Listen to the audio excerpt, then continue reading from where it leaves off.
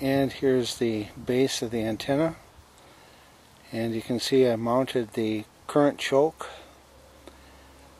Even though the current choke isn't designed for this antenna, it was simple to mount it on the mast by, I had to drill out a hole in the base plate so that I could accommodate a 3-inch clamp to go around the mast of the antenna. So the coax comes into the current choke. Choke is then grounded to the radial plate, and then it goes over to the matching network. And the matching network adds a little inductance to lower the SWR, and then it attaches to the base of the vertical. All of that went very smoothly, and the tuning process to null out the SWR was very easy. I tried operating the antenna without actually tuning it, and it has the advertised bandwidth, but I found that 40 meters was a little bit low in frequency, so I'm going to have to shorten the antenna to bring it up to the middle of the 40 meter band, and then adjust accordingly the 80 meter portion to bring that to the desired part of the 80 meter band. So I'll lower the antenna and get ready to make those adjustments. Okay, to check the resonance of the antenna, we're going to be using an analyzer, and they recommend that the matching network, the coil on the right hand side, be disconnected from the radial plate. So I'm going to disconnect that, and then I will connect the coax to the balun, and we'll see just about what it looks like.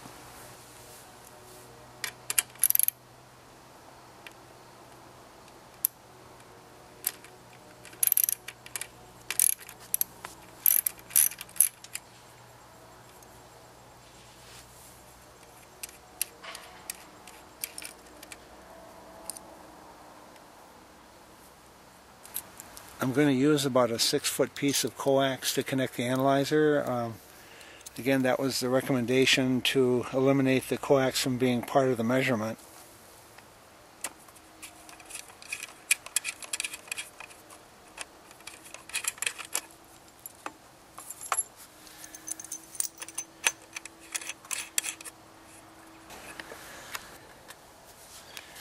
And here's the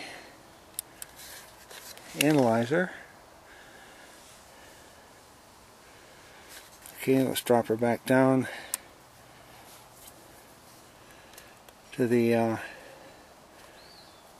80 meter band. Let's see, actually let's go to the 40 meter band.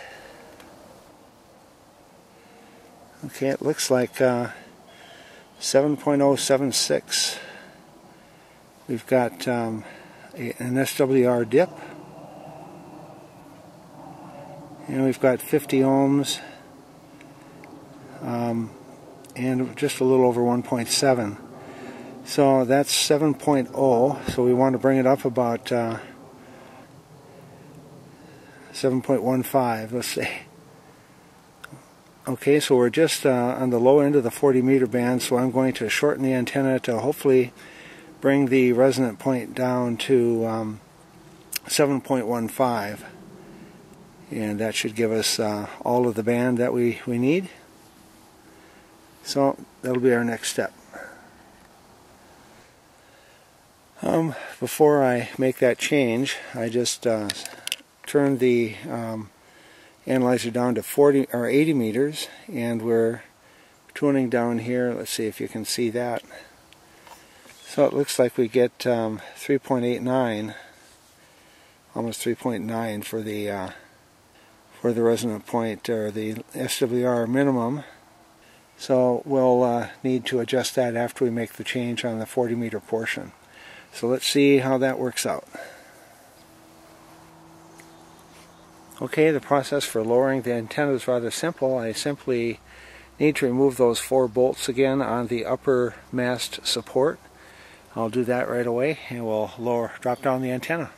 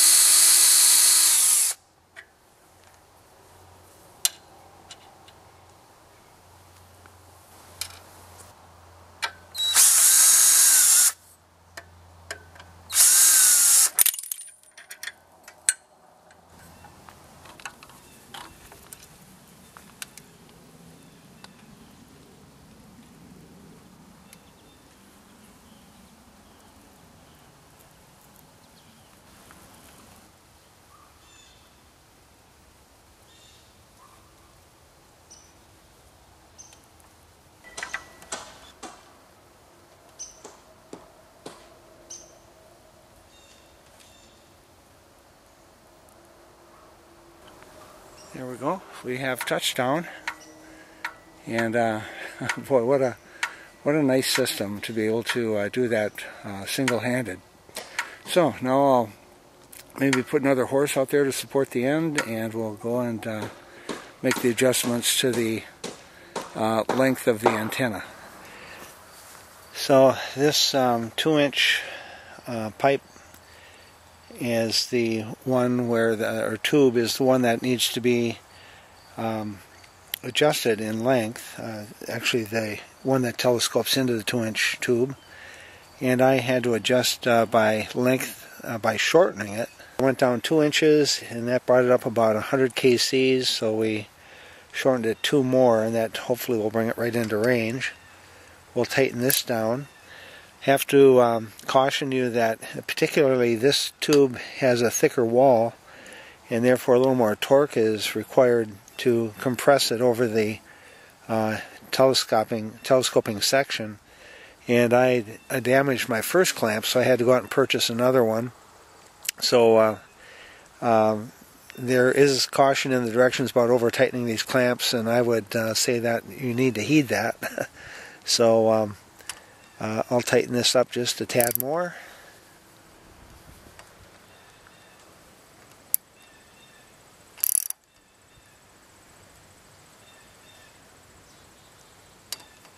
There we go. And in this particular section, because of that, they have a second clamp that tightens right over the top of the first one, and that is so the tube cannot fall back down in case you don't get this one as tight. So with those two in place, we should be in shape for a long time. Okay, now we've got the 40 meter length adjusted so that the SWR minimum is right about 7.148. I wanted 7.15, and we will now adjust the 80 meter adjuster, which is the top section, and that's this clamp here, and this clamp will allow us to lengthen or shorten the antenna. I think there's 20 inches of tube telescoped inside of the previous section. Since I had to shorten the tube 5 inches to get down to the desired 40 meter frequency, I'm going to start out by lengthening this 5 inches because that when I started out it was right around 3.78, so we're going to be in the ballpark if I bring it out 5 inches, and maybe even 6 would be okay, and we can get lucky and hit it on the first try. So we'll give that a shot.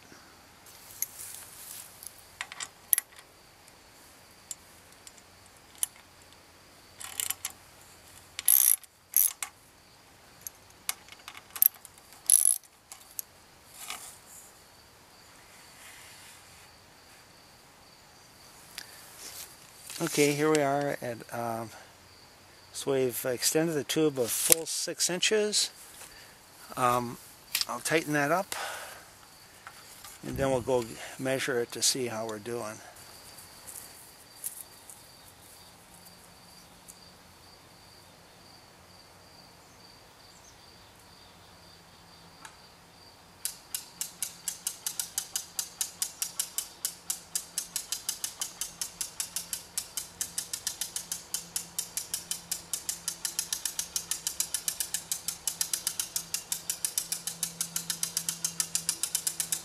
Okay, here's the meter, and we've got, let's see, if we tune her down to 0 reactance, there we are at about 7.1 megahertz.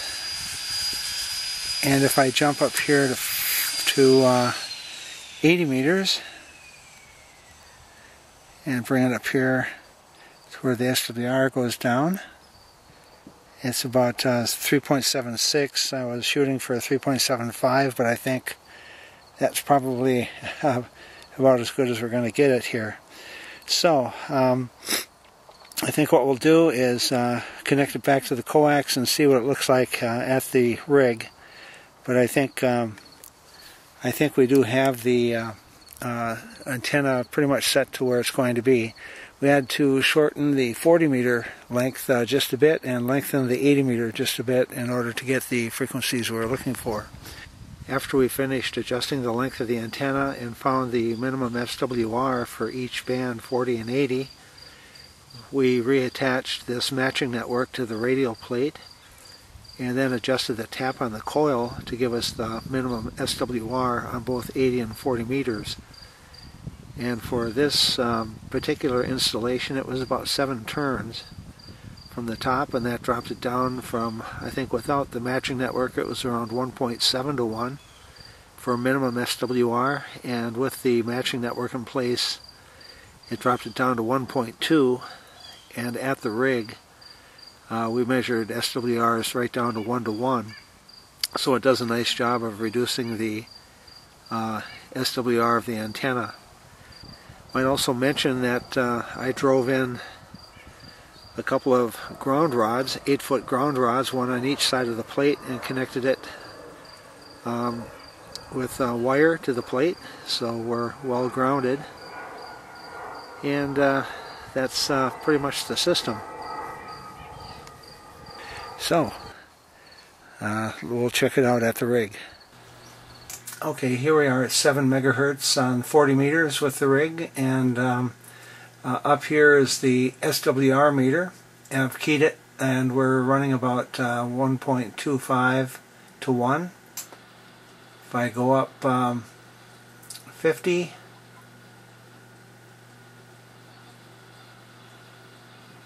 now we're at 1 to 1. It's registering no SWR hardly.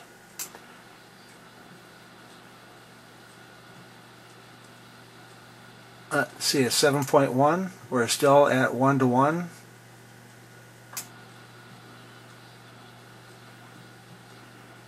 Seven 7.15, we're 1 to 1.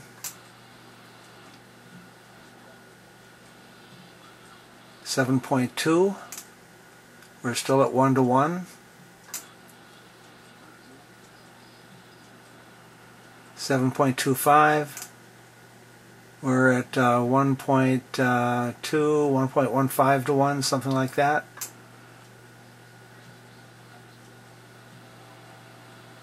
And then just on the upper end, we're about 1.3, 1.25, 1.3 to 1.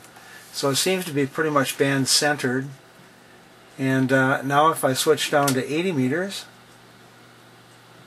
if I go down all the way to the bottom of 3.5 approximately, I'm about, well, 4 to 1, something like that, over 3 to 1.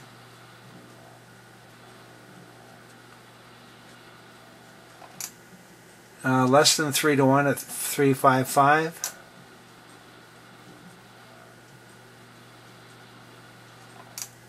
About 2 to 1 at 3.6.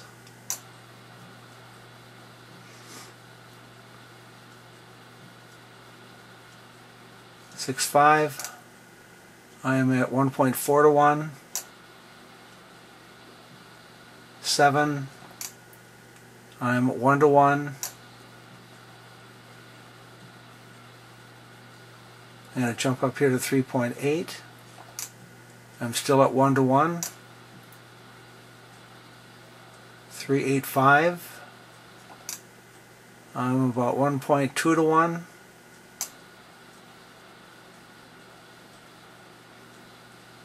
3.9. And about 1.7 to 1.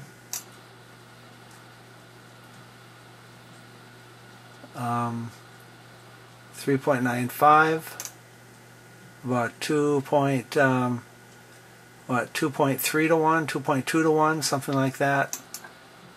And so if we get up here close, at the high end 3.99. I'm at 2.6 to 1, something like this. So the I guess I could have it a little bit lower, but it seems to be somewhat centered just about where I wanted it. I might go out and lengthen that top element just a couple of more inches to see if I can't bring it down just a little bit further. But it does have the bandwidth as advertised, and seems to be functioning quite nicely. So very pleased with that process. Okay, that's it for the tuning.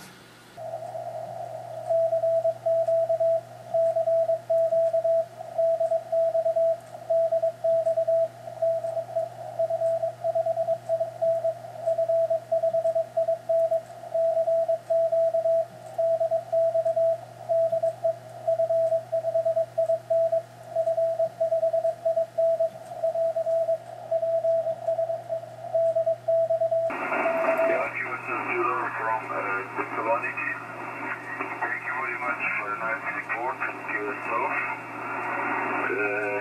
73 code, we'll meet again. You are at Santiago 501 Ontario.